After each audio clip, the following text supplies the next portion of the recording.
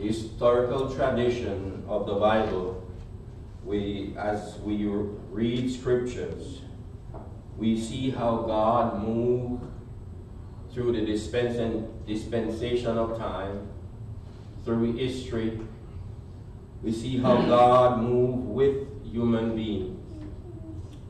And the reason for God moving with human beings is because that man is incapable of directing his own steps. But not only because of that, God designed and created man to worship him and to honor him. There is an essence or a spirit, a part of God that is within us, and it reflects God's nature and deity. Some people call it ghost or spirit. The Bible better refers to it as our soul. Our soul.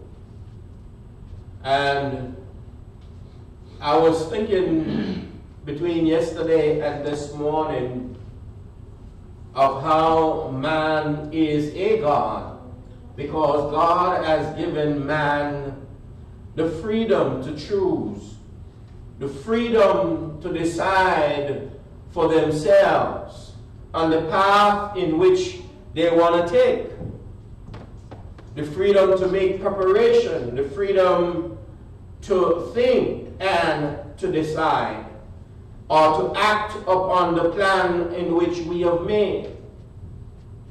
And so God has given us this freedom. Though we are a part of him and we are from him, God has given us this right so that we'll be able to reason with ourselves and understand the gravity or the measure in which we are related to him.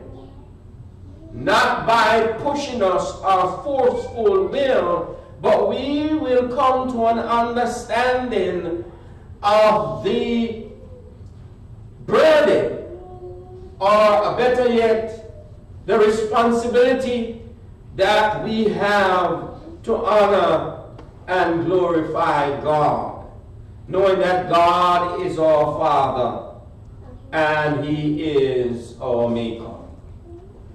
In Matthew chapter 5, and many people will know Matthew chapter 5 as the Beatitudes. It is quoted over and over again, but I'm not here to read the Beatitudes. I'm here to read from verse 14, when Jesus mentioned something to them, mentioned something to the Jews. And when he came to the Jews. The Jews were God's chosen nation, through which Christ would come to redeem the world from their sin. So here he's speaking to the Jews, and he's saying, because of relationship, because of I have chosen you, he said in verse 14, you are the light of the world. A city that is set on a hill cannot be hidden, nor do they light a lamp and put it under a basket, but on a lampstand, and it gives light to all who are in the house. Let your light so shine before men that they may see your good works and glorify your Father in heaven. The reason for our relationship this morning, the reason God has chosen us and made us his own, he's saying that he's using us as a vessel of light. A vessel that is going to give light into a dark place. And the place in which we live in this world, it is very dark. It is very dark. You don't have to look far enough. It is very dark. You know, human trafficking and sex trafficking and all these things that are happening and war. I used to break down when I hear wars. I used to break down. And I'm asking God why, and I realize it is not the why, it is the nature. It's the nature of what human has taken on to fight against each other because of an ideology. It could be that they want to become so powerful more than the other, and they fight. And as a result of this fighting, it is a dark picture in the world. But here God said that we are the light of the world. And if you and I are light, we cannot hide our light. That it needs to be seen on the hilltop. It needs to be seen wherever we walk, where we work, where we drive. God is saying this light needs to be shone so that others will see and glorify me. No. Glorify God who is in heaven. You see, there are many people who are shining light, but their light is attracting a glory that is to themselves. Their light is attracting a glory that they want to seek power and be powerful and rule over human beings. Their light is attractive to some form of slavery and holding someone down or destroying someone's name or life. But this light that God is telling us to shine is to give not ourselves the glory, but to give God the what? The glory. A woman was caught in adultery. You remember this story in John chapter 8. And she was caught in adultery. And they accosted her. They didn't accost the man, and for some reason I don't know why. But they accosted her, and they wanted to stone her by the custom as how the custom used to be. And Jesus somehow was there. And Jesus said, those who are without sin cast the first stone. You know, the Bible said that stooped down, and he stooped down and he started to write in the mud or in the sand or in the dirt. It is said that he was writing down the sins of all those who were accusing him. Now, don't quote me, that's not a part of the Bible. It is said. But when he stood up, they fled and they left. Jesus asked her, where are thy accuser? And she replied, they left. Jesus said, neither do I accuse you. Go your way and sin no more. But verse 12, Jesus said something. Jesus said, I am the light of the world. Do you see that in your Bible? I am the light of this world. So as we are shining our light is not a reflection of our will, but our light is as a reflection of what Christ has done in our lives. And when we understand that Christ is that reflection, when we understand that God is the one who is helping us to get from earth to heaven, he's helping us to navigate the treachery of life, he's helping us to leave the things that are blinding our eyes, then God gets the what? The glory. God gets the what? The honor. God gets all of the praise, so that we are not puffed up with pride and power and trample on our own fellow human beings. Ephesians text said, it is not of work that any should boast, but it is what God has done to us and for us. Brethren, this light, let's turn to John chapter 2. I'm sorry, 1 John chapter 2. That as we journey on this earth, it is God who is directing 1 John 2, our own step.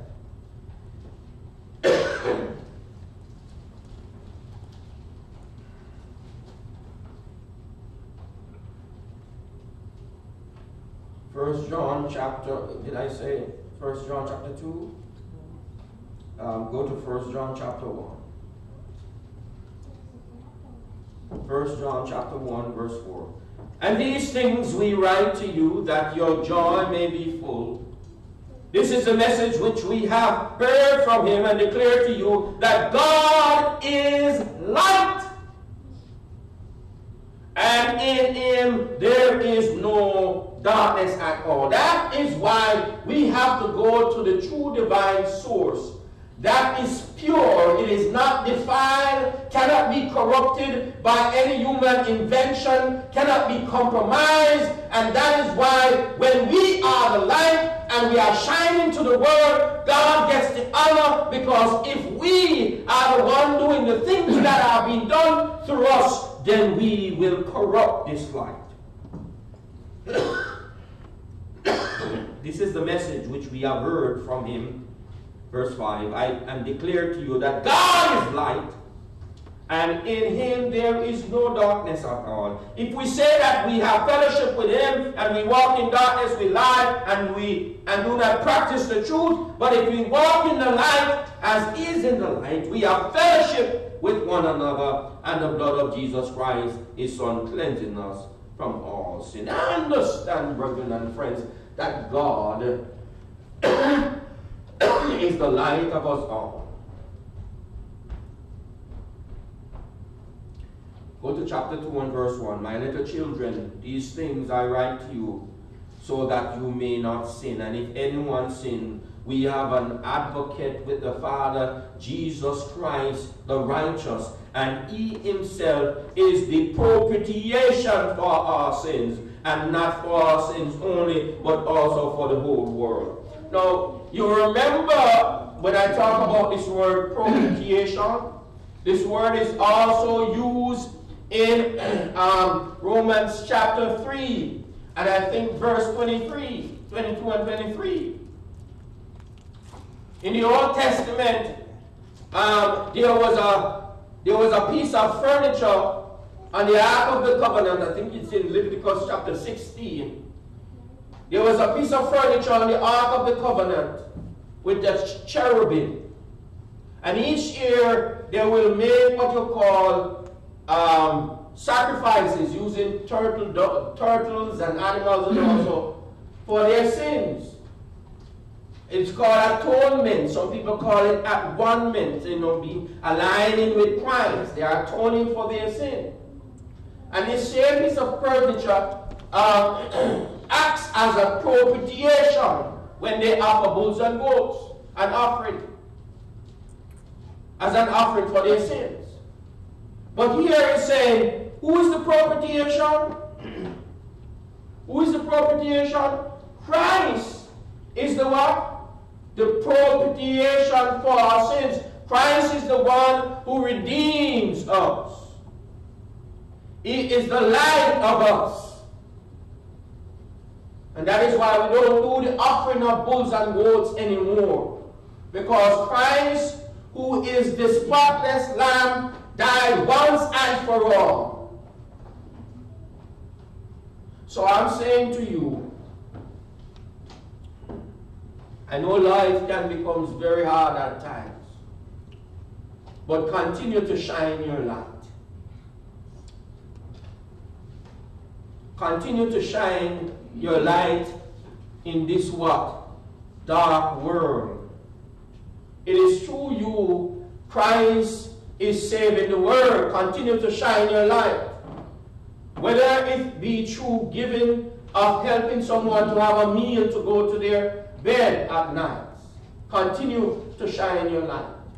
Even though somebody wronged you and wanted to destroy your life a couple years or 10 years ago, continue to shine your light.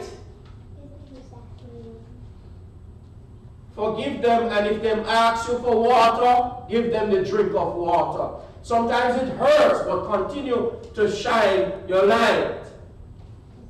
You may ask God, why in my age I am being affected by illnesses and all kinds of disease. Continue to shine your what? Your light. Because it is in your weakness you are going to find strength. Continue to shine your light. You don't get your good compensation or wages that you should get from your workplace. As a Christian, continue to shine your what? Your light. Life may deal you a blow. You may be going through a divorce situation. You may be going through a breakup, or you may be going through a practical situation. Continue to shine your what? Your light, because you are the light of the world. Understand, it is God gets the honor and He gets the glory. Continue to shine your light in a confusing situation. You ever been in a situation and you are asking God why? You cannot see the answer. You don't understand why you're going through it. Like it's like a Job situation. Job didn't know why he was being afflicted. Huh? You don't understand the situation that you are in. You are confused. You are baffled. You want answers and you can't get it. You're asking God why, but there's no answer to the why. All you are saying, you're seeing an answer. Because as human beings, you know, we need it's either yes or no. We never look at the answer as seeing pending. Have you ever? We are always looking for what? Yes or what? No, but we don't see the answer of pending or not yet. Huh? We don't see the answer of wait. Huh? It's either what? Yes or no. We are creatures of that kind of system. But I say, even if we do not get an answer, God is saying, continue to shine your what? Your light. When you shine your light, brethren and friends, God is converting the world. God is changing circumstances. People that do you wrong and you do good unto them, God is changing the way how they reflect on situation. And the Bible said you're heaping up coal of fire, meaning they would not think, if they consider you to be an enemy, that their enemy would be feeding them. But what God is doing is changing their heart and changing the way how they behave and the way how they think. Continue to shine your light. If you are not a Christian, only God can shine and clean your life in a dark place, give you a better understanding, and revoke your decision of sin. If you are not a Christian, only God can cleanse you. He said, come unto me that all who are heavy laden and all those who are burdened, and I will give you rest. Mark 16 and verse 16 said, he that believeth and is baptized shall be saved. He that believeth not shall be damned. In Acts chapter 17, he said, tell everybody to repent everywhere on this earth. And in order for us to be saved, according to the Ethiopian eunuch, we must confess that Jesus Christ is indeed the Son of God. I don't know what you are wrestling with this morning. I may understand that we are going through all kinds of things. We don't know what tomorrow holds or the future holds. But I say that any situation we find ourselves in, I hope and pray that our light will shine and we will not hide it under a bushel.